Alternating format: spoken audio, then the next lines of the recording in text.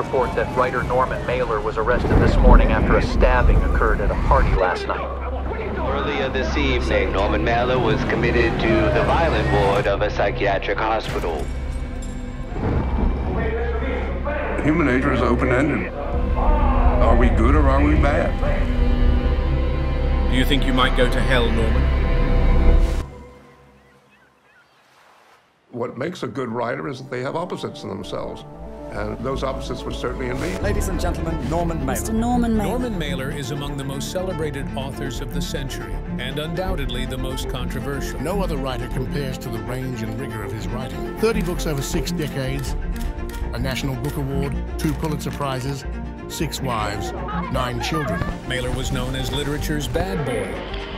His confrontational personality defined him as much as his novels. Became the literary rock and roll star, the outlaw gunslinging writer. He's fought with the Pentagon. Making a revolution in the consciousness of our time. The feminists. In sexuality, I can't bear bad taste. Boxers both in and out of the ring. He is a master, America's greatest writer.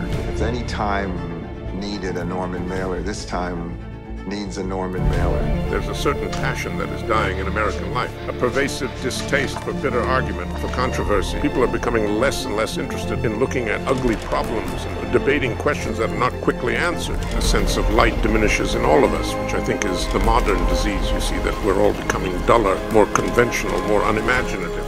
Technology drives us further and further away from our instincts. And we're flattening out people's spirits. We're surrounded by faces, but everyone is always incredibly alone. When we feel very little anger at anything, we just feel a dull depression. It's very hard to love. It's that nice mixture of love and anger is what we need to come alive.